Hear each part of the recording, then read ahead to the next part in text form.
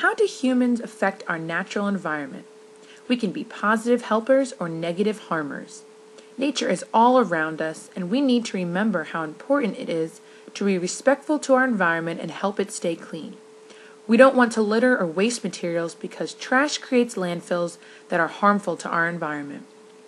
Through activities like recycling plastic, cans, glass, and paper, we can help our natural environment to stay clean and beautiful.